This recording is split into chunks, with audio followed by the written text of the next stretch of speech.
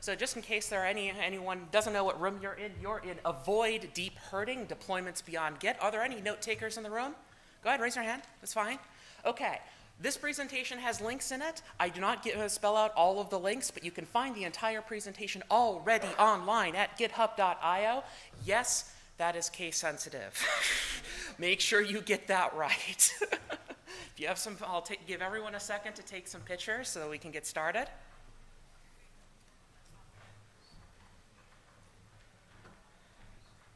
Okay. Still seeing 2 or 3 phones, 5, 6, 8 phones. Oh dear.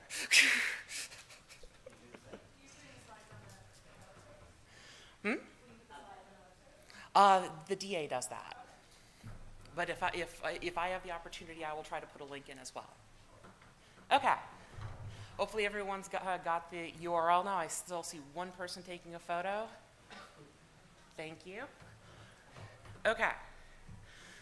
So, you might be wondering, who is this weird person in front of you, and do they really get that excited when they have a boarding pass to a business trip? And do they, yes, really throw t-shirts at people? If you were here 3 minutes ago, you know that answer already. My name is Tess Flynn, otherwise known as Socket Wench. That's Wench, not Wrench. I am the module maintainer for Flag Friend, and for examples. And I am a DevOps engineer at a little company called 10-7. 10-7 is a full-service web firm based in Minneapolis. We are now fully distributed. We are actually a remote-only company. We do Drupal design, user experience, and hosting. Give us a hi to the wonderful people, wonderful humans at 10-7 at 10-7.com.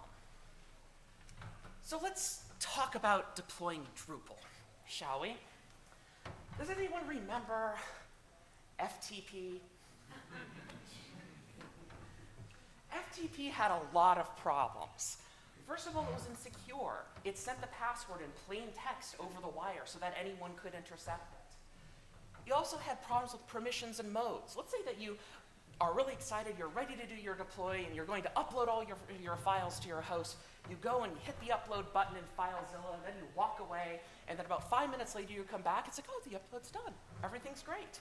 Until you find out that half of the file's been uploaded, and all of your images uploaded in text mode, so they're all garbled, and it's a huge frickin' mess. And you're gonna spend hours trying to figure out what the hell happened. And often when we had shared hosting, this was the only option available to us. And then Git came along. And it was like the heavens opened and the angels sung, and it was wonderful. All we had to do was SSH into our server. We changed to wherever the directory that hosted the site was. We did a git pull. Just pull and done. It was wonderful, right? Well, there was always something that we had to do after we did a git pull. We always had to do things like we had to update the database. We might have had to do a cache clear. We could do all of this stuff in the web UI, but it wasn't recommended, particularly for larger sites that might have timeout problems with HTTP. So you might have to get Drush involved. And okay, fine. That's still pretty complicated, but if it stayed that way, we might have been okay. That wouldn't have been too many steps to actually figure out. But it didn't stay that way. We wanted it to stay that way, but it didn't. So we do our SSH. We change the directory. We do a git pull. Now in Drupal 8, we have to do a composer update. We have to do a configuration management import, or on Drupal 7, you'll have to do a feature revert all. You'll have to do a compass compile, so you have to compile all of your CSS preprocessor files. Then you do the updb. Then you do the cache rebuild. And it's just so much stuff. You have to go and write it all down. And no one likes writing stuff down. We want to get stuff done, not write notes to ourselves. But it didn't end there. The pain did not stop. What about grunt and gulp tasks? What about third-party integrations where you have to deploy a key file or any other kind of post-configuration in order to make your thing work? You might be running on PHP 7 with opcache or APC, and now you have to clear that and make sure that all this stuff shows up. You might be running behind a reverse proxy caching web server, and you have to do a varnishment to make sure everything shows up. And it's already a lot of stuff. And then it gets worse, because what happens when things go wrong? What happens if your git pull fails, or your styles don't show up, or you get uncaught exceptions? When things go wrong, it gets really, really bad. You may have missed a deployment step. You might have forgotten to gitignore something. In desperation, you might have done chmod-r777, all the things. And then you might need to roll back, and it all culminates in deep hurting. Deep hurting. If anyone doesn't know what that's from, this is from a Mystery Science Theater 3000 episode called Hercules versus the Moon Men. You can find it on Netflix and YouTube. So the big problem is that human beings are fallible. Good documentation does not remove human hands. Typos, missteps can kill a deploy dead. And the problem is that Git alone isn't enough. It's a code history tool. It's not a deployment tool. So we're good Unix admin people here. We're all DevOps-y types. So what do? We're going to write a script. Scripting fixes everything. Scripting makes the world go around. That way I don't need to write any docs. I just write the script and I'm done. Well, this solves some of your problems, sure. You just run the script and you're done, right? Okay, well, you know, if you don't set up your script right, it might fail on a particular step, but keep executing, and then you have another problem that will take a while to debug. It reduces operator errors, though, right? I mean, it runs all the steps the same each time, right? Well, what if one step requires a bit of state that's external? Now you have to check for that. It's like, oh, geez. So it doesn't run all of the operator system errors all the time. And also, writing scripts is painful. It's covered with obscure Unixisms. Who knows what set-x is? I had to look it up 4 times to figure out what it was the last time, and I've already forgot. But it's even worse than that. When you write scripts, it's full of odd programming conventions, because in Bash, we don't need them fancy curly brackets. We'll just write if backwards and else backwards and case backwards. Worse than that, repeatability. To make your scripts repeatable, it adds a ton of complexity. You need to check the state first. You might have put a make directory in your script, and now you have to check to make sure that the directory exists, because if you don't do that, your script will fail. And it litters your scripts with tons of ifs and else ifs, and suddenly you're just, this is no better. This is just no better. And the problem is that scripts are like tribbles. They start small, but they quickly become a huge problem because the complexity of maintaining those deployment scripts approaches application code. They're code, not configuration. So let's talk about config management. There are lots of configuration management tools out there that you can use, tons of them. Several of them have booths here at DrupalCon.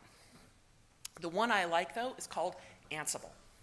Ansible is made by Red Hat. It says it's a radically simple IT automation, and it is open source on GitHub. And that's a really, really good marketing line. But what the heck does that mean, really? So Ansible takes 3 different inputs. It first takes a list of things that it needs to deploy, a playbook. Then it also takes a list of targets that it's going to deploy those to in inventory. And then it takes some variables that you define to control what your thing does. Ansible takes all of this input in, and we call that the controller. Ansible then connects to a remote system over basic SSH. And it takes all of these inputs and compiles them on the fly into Python scripts. Those Python scripts are going to execute on the remote system, and typically they usually invoke other utilities that are already on the system, like file utilities, MySQL database clients, or even things like Drush. So that's what Ansible does. It also has a lot less dependencies. It's just based on Python 2. This means it works on most shared hosts out of the box. You don't have to do anything extra. The installation is really, really easy. If you're on most Unixes, most Debian-based Unixes, you are going to use apt-get install Ansible. On macOS, you can use homebrew, brew install Ansible. But the most popular way to install Ansible is actually using the Python package manager, pip, not a Farscape reference. Pip install Ansible in order to install the most recent version of Ansible directly from them. Ansible also tends to rely on those external utilities, but also external libraries. So sometimes you'll have to also install things like the Python MySQL library in order to work with databases. One of the big advantages of Ansible is that it's agentless. You don't need to install anything on the target server. There's no weird background daemon that's running on port 1421 or whatever the heck it is in order to do all of the configuration management stuff. It's just SSH. It's just SSH and it's just public keys. You don't have to have some fancy GUI in order to set anything up. It's just normal SSH. If you don't know how to set up public keys, you really, really should. There's an excellent tutorial on Linode docs all about setting up SSH public keys. Ansible is also serverless. There's no central puppet master server that you have to manage. Wherever Ansible is run from is designated the controller. That can be an integration server in your data center. It could be your laptop. It could, in fact, be the system that you're managing itself, operating in so-called local mode. What do those inventories look like? These are just, these specify the targets to manage, right? And they're just a text file of IPs and host names. You ready for how complicated this is? I missed a step. I always miss a step here. There's also a global inventory at etc Ansible-host, sorry. Here's what an inventory file looks like.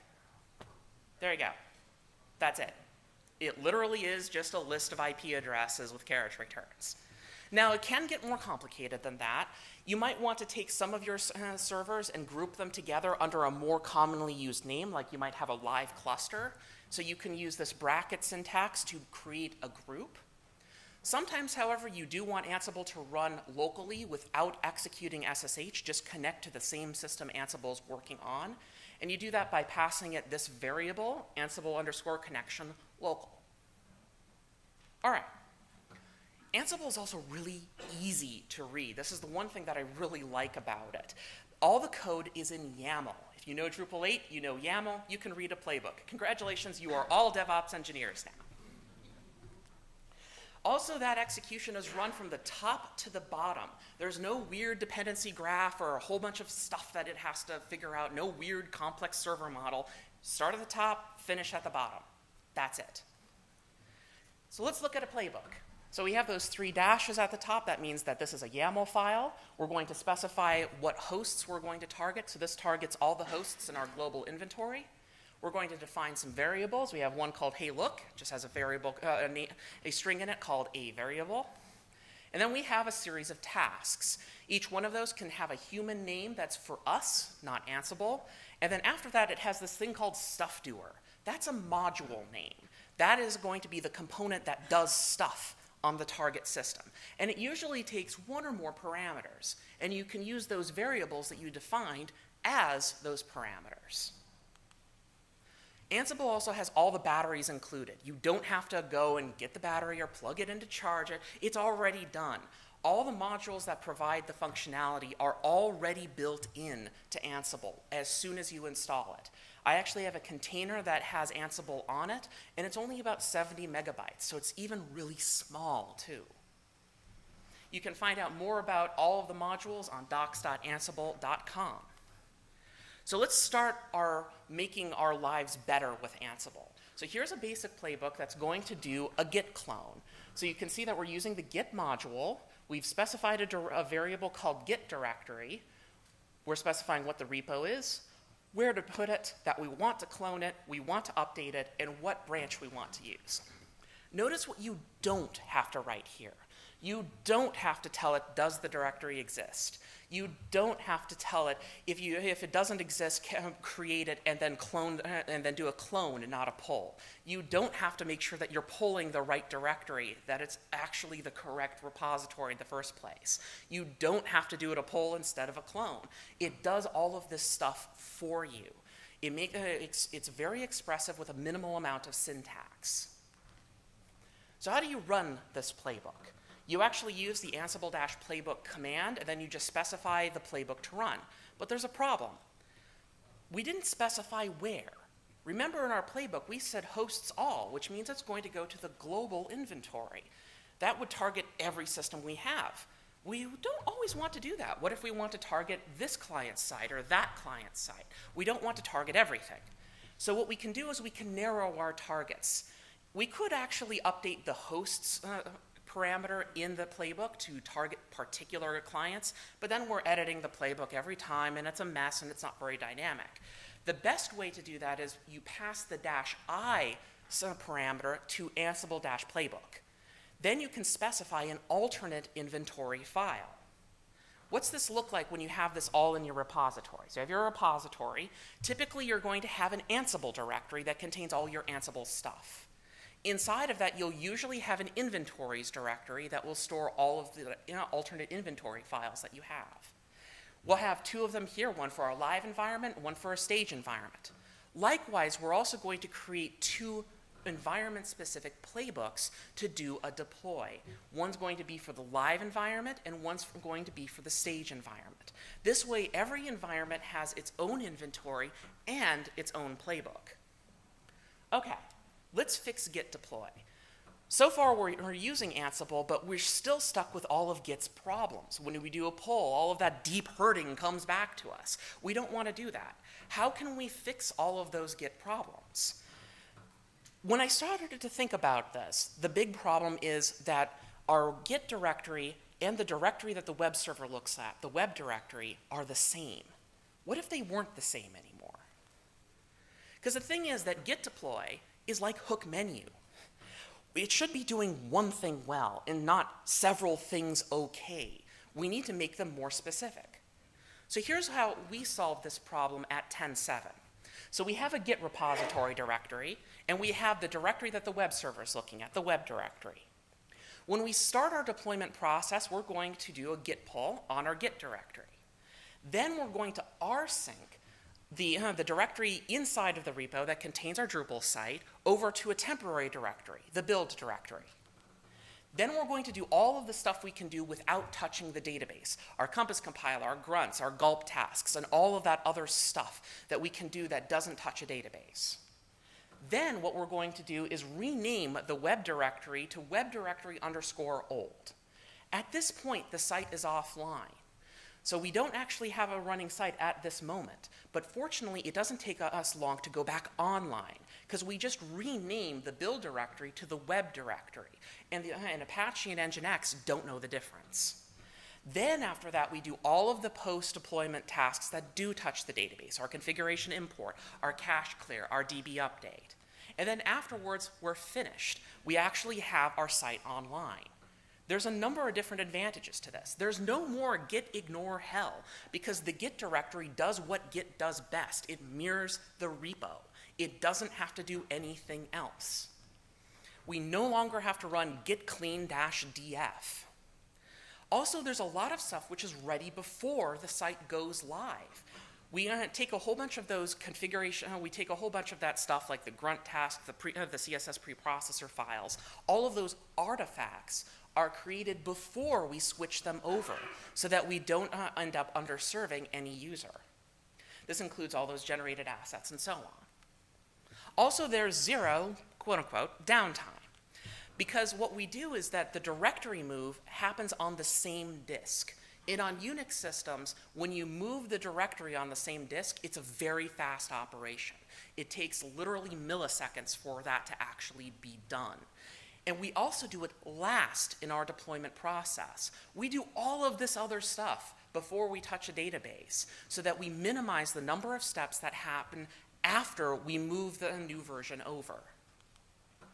This way, if something breaks the build, we do have a Git problem, or something is down that we can't access it, we can't generate an artifact for whatever reason, your site never went down. It's still up because we never touched the web directory yet, only the build directory.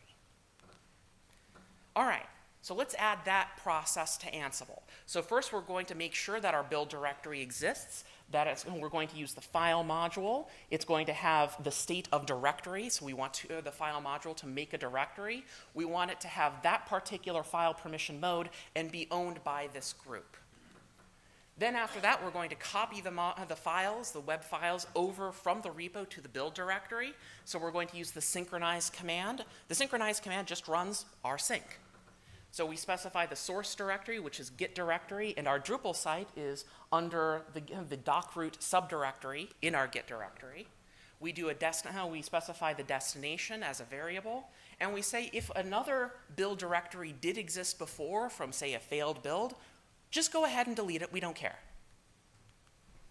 Now don't forget the trailing slash, because if you've ever used rsync, if you don't specify that trailing slash at the end of source, it will copy the directory too. You want to copy the contents of the directory. Thank you, Mini-Me. All right, now we can do the go live, so we're just going to do a move command. To do basic shell commands in Ansible, we just use the shell module. And the shell module has a few nice features in it. We can actually specify, does this command create this file or directory, and remove this file or directory. So this way we have a nice check that things actually are what we think they are. We've maintained state. Next, we're going to move the build directory to the web directory. Second verse, same as the first. All right, so everything's great. We're back online, and what is it, Mini-Me? The file directory. Ah, damn it, I forgot about the file directory. So when we moved the web directory to web_old, the file directory's in web_old now, right? Isn't that a big problem? Now all of our files are not there. We might get permission problems, and all that pain starts coming back to us. How do we fix that? We don't want to move it back on each deploy. In fact, we don't want to move the file directory ever. So how do we fix that? So here's where our site directory is. It's going to be under public HTML. And under public HTML, we have sites and default like you'd normally expect. But the file directory isn't there. The file directory is actually in the root outside of the public HTML directory. How we actually get to the file directory is we create a symlink. So the symlink will tell Unix operating systems and also Apache and Nginx will know, go to this directory instead whenever I go to that path. You can create as many symlinks as you want to that files directory. So you don't need to worry about multiple copies of stuff. All right, this way the files directory never moves, it stays in place. How do you do that? You use our Swiss Army knife, the file module again. You're going to do a state link, specify the source directory, which is where we have the files, and then where to put the link, mode, and group. This is actually now an artifact. We build this as part of our site deployment. So we do this before all of those other steps, before we touch the database ever. So the files directory looks like it always existed, and it was always in the same place. So what about those post-go live tasks? Config import, database updates, cache rebuilds. We use the shell module again. We use the shell module, but this time we're going to specify which directory to execute all of those commands in using or change directory. So there you go. But what happens if you need to roll back after all of this process? You do all this deploy, and now you have to roll back. And now your hair is on fire because you have to go and pull a database backup from who knows how far ago in order to restore things, and it's a mess. So how do we create a restore point on every build? What we're going to do is we're going to keep the last site build. We already do that because we have web_old. We want to archive the sync directory so that we have the exact same configurations that we expect it to have. And we want to create a database dump. Now, in order to make sure that our backups are going to have unique names, we're going to first generate a timestamp to know when that is. We're going to use the setFact module to create a new Ansible variable called timestamp, and we'll just get that content from the date command in Unix. So now we have a variable that has the current date. Then we're going to do a config sync backup by using the archive module to create a new backup under our backup directory /sync with the timestamp. We don't even need to specify the compression method because the file extension tells Ansible what compression method to use. Then we're going to back up the database using the MySQL_DB module. We're going to say make a dump. Here's our login information. Dump it into this target directory with that compression, and it will take care of all of that for us. So that's a whole bunch of stuff that we can do to create a backup on every single deploy. And we're going to do this the very first thing. If we can't take a database backup, stop the build. We want a backup every single time because 10 minutes of panic is better than 3 hours of panic. But there's still a problem. You're sitting there, you're being a nice DevOps person, but someone says you have to go deploy your site, and it's like, I still have to run the damn thing manually. I don't want to run the damn thing manually. I want the server to do it for me. I want to be lazy. Stop me if you've been in this situation before. Your developer gives you a Slack message saying, can you deploy this code to stage? And of course, because you're aimed to please and you have a self-loathing nature like any DevOps person, you're going to say, sure, yeah, give me a few minutes, I'll take care of it. 2 hours later, there are developers wondering, what the heck is going on? Where are my changes? They didn't show up to anything. Did I do something wrong? Because they're a good self-loathing developer as well. And then you're sitting there going,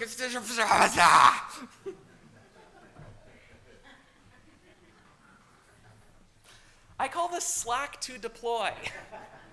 It bottlenecks the testing and releasing of your code because it means that an ops person has to actually go and do the deploy for you. You don't want to have to do that.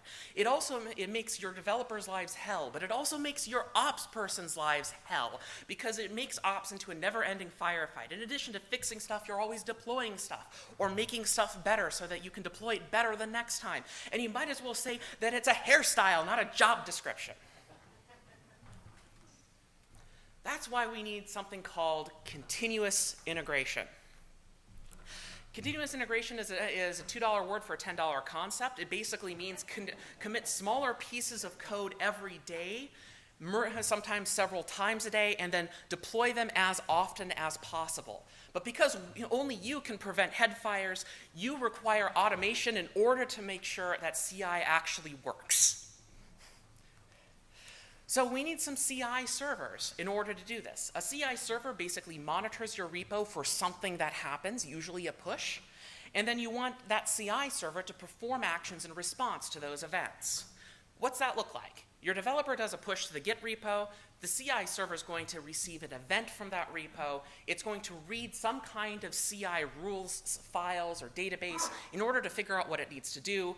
Often that will mean connecting to a remote system to upload some source code somewhere. And that's what that does. That's what a CI server does.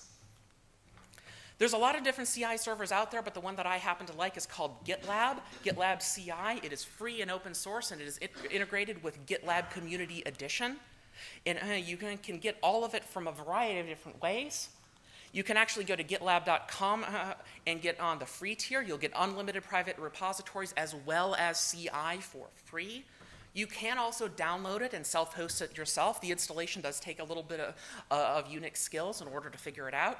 Or if you're lazy like myself, you'll probably want to put it on GitHub, on Docker, in order so that you don't need to worry about doing all of that server stuff. This is actually the Docker Compose YAML file that I use to power my ridiculously named integration server. So yes, you too can run GitLab and CI on your system right now. All right, so we have our GitLab and our GitLab CI server set up. How do we get it to talk to the web server? We already know that GitLab and GitLab CI are going to talk to each other because they have a natural integration because they're sister products. GitLab CI is also going to need some kind of connection information in order to get to the remote systems. GitLab is also going to require, we're going to also need to know what steps to execute. And for details of GitLab's implementation, that comes from the repository itself. How it knows how to do all this stuff is in your repository, there's a file that's going to be called .gitlab-ci.yaml. And it basically maps a repository event to a series of steps to execute.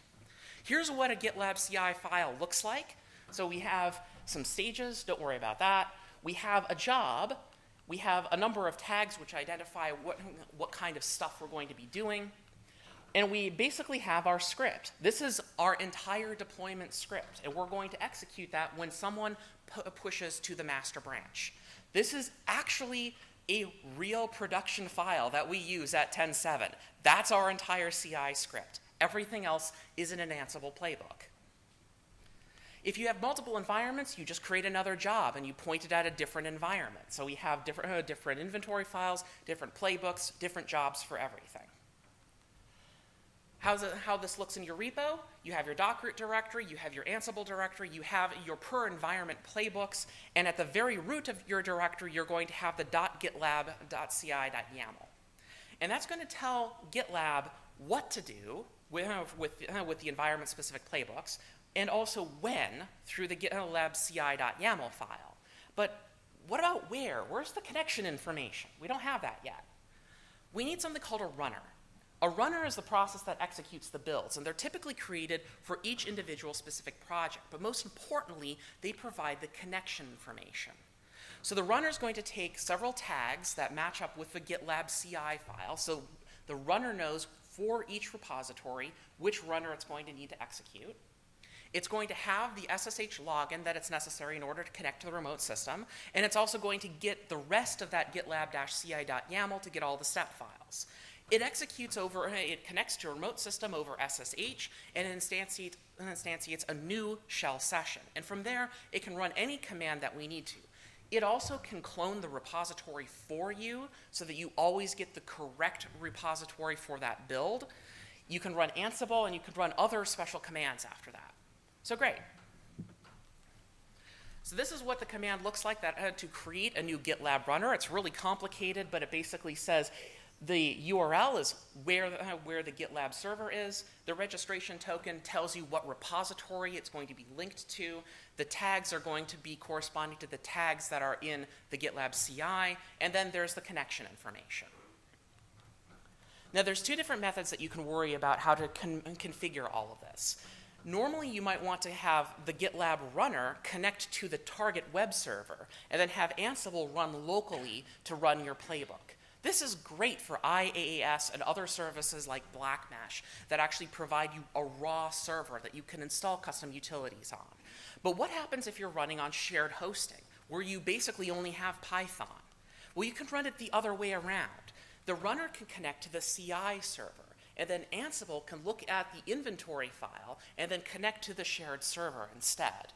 This method actually works a lot better for shared hosts because the only things that need to be on the remote host are whatever commands that you're going to execute and also Python. And Python is practically in every Linux distribution out there.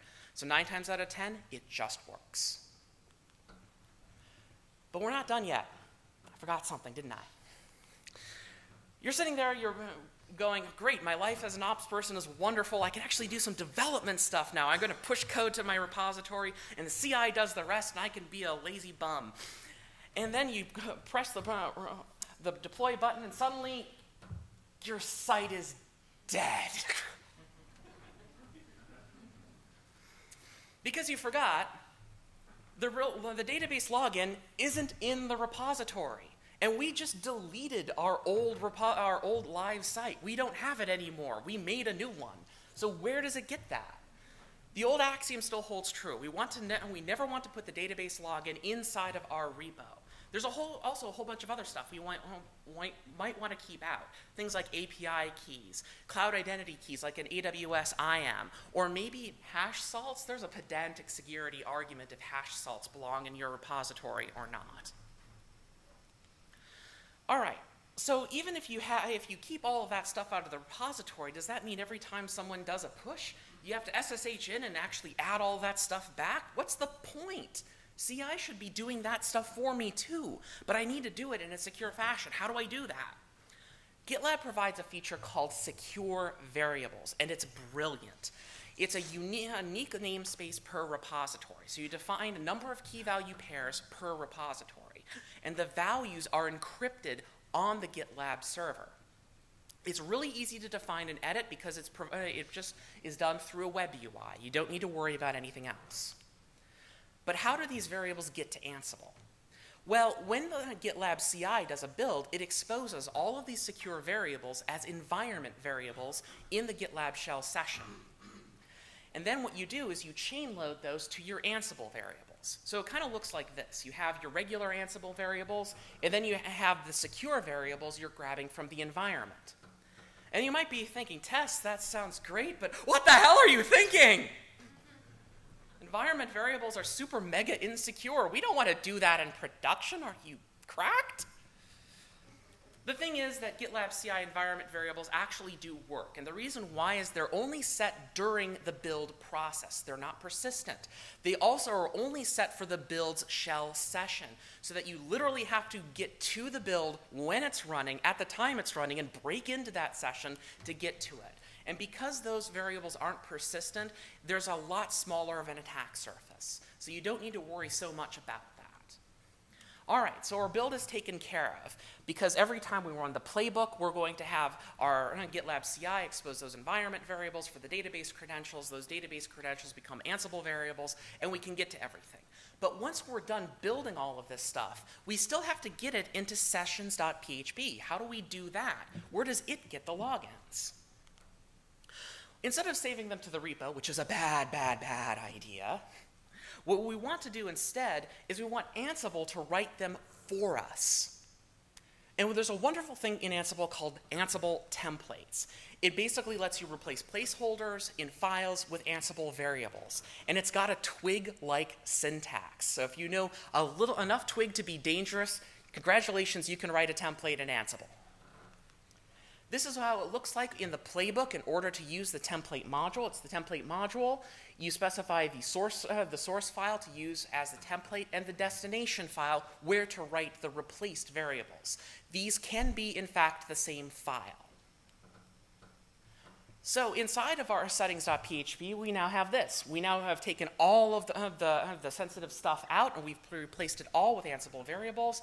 We even have some sensible defaults for some things so that we don't need to worry about if we forget to enter something. All right, that's great, but we still have a problem, don't we? Because each environment now can have different templated credentials. But what happens if we need to store configuration overrides or varnish configurations or things that differ between our stage and our live environment? How do we handle that situation?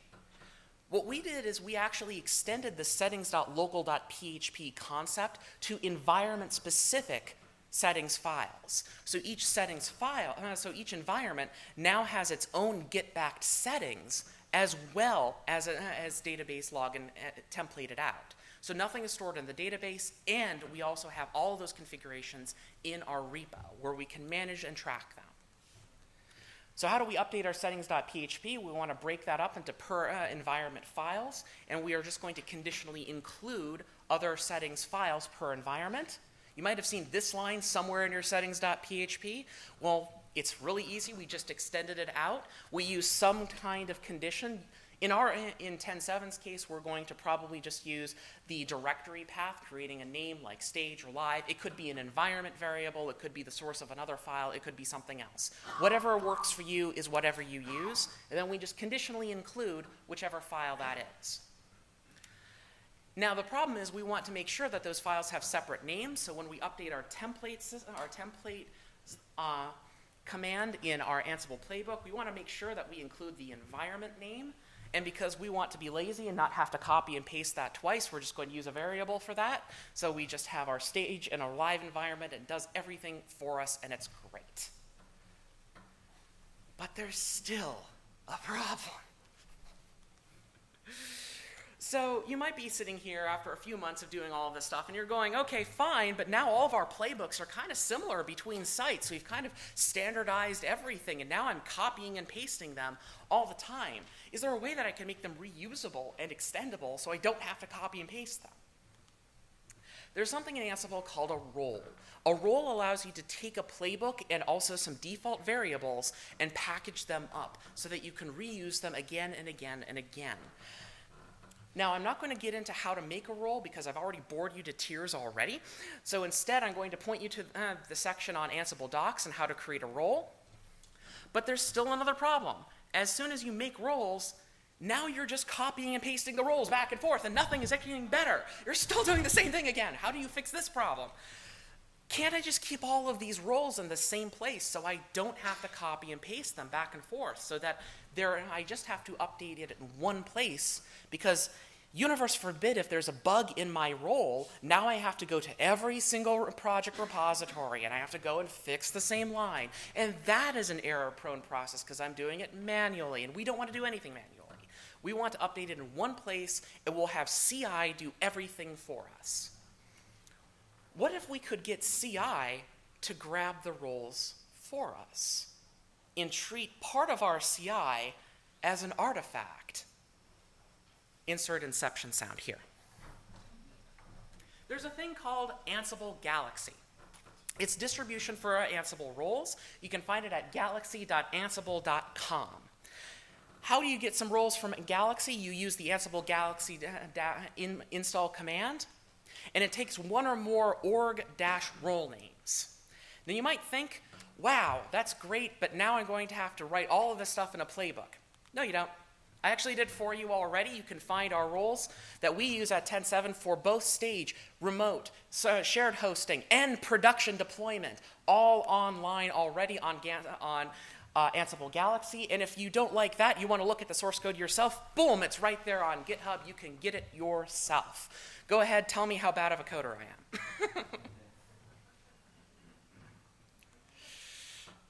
Now, in order to install all of this stuff, we will probably have to specify ansible-galaxy/10.7.drupal deploy-drupal backup, and you might have like 5 or 6 of these. And that becomes a lot of stuff you need to back up, you need to install with Ansible Galaxy. And you don't want to have that in your GitLab CI. It makes it too long. You want to put it somewhere else.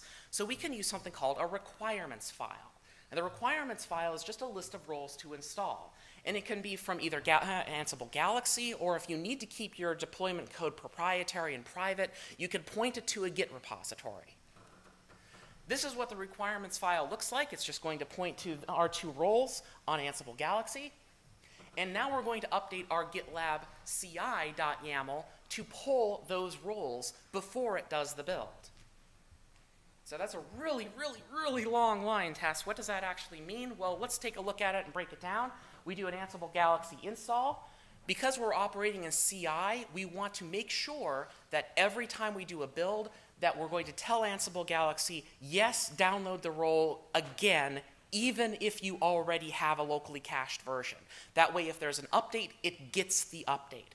This does incur a few seconds of download time for each individual build, but it's worth it because now your updating is transparent. You just need to rerun the build. Also, we're going to specify a requirements file with a -r, and then just because sometimes it does happen and it becomes a very bad day when it does, if GitHub is down and your roles are hosted on GitHub, you'll probably want your CI to fall back to any locally cached version of the roles that you have. So you use --ignore errors. This way GitLab will go, oh, well, that command didn't error out for any reason. I'm just going to keep going. And it will just use the last version that's cached for your server. And now you have a happy ops person, because now all you have to do is push to deploy, and everything's wonderful.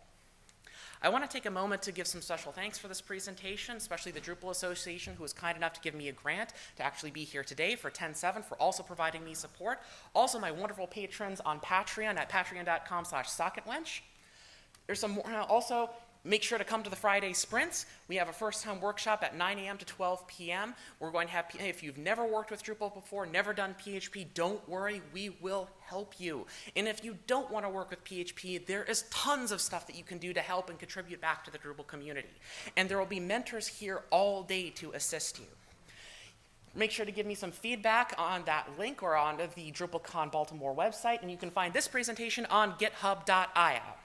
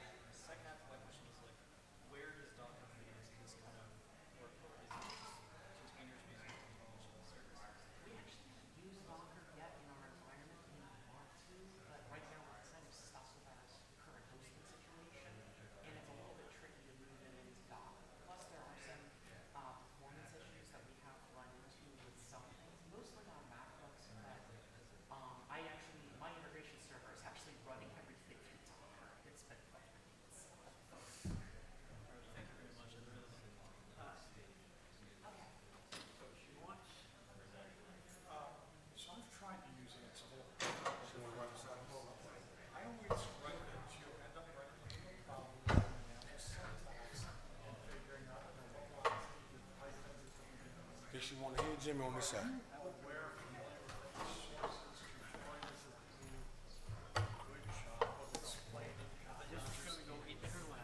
Okay. So she can click her way through. Okay. If you're going to move the microphone onto here, Okay. just use this extension. Okay. All right. Because I don't think we have enough room. What, the mic? Yeah, I got plenty. So just unplug it. Okay.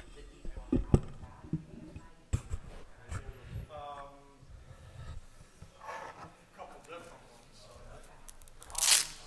This the one just finished. Maybe it's Yes, another so speaker coming it's a up. different speaker. Okay, okay. So when she gets here, you're gonna plug her in, and you're gonna turn her laptop like this. Okay, So now okay. she can look at her laptop. Okay.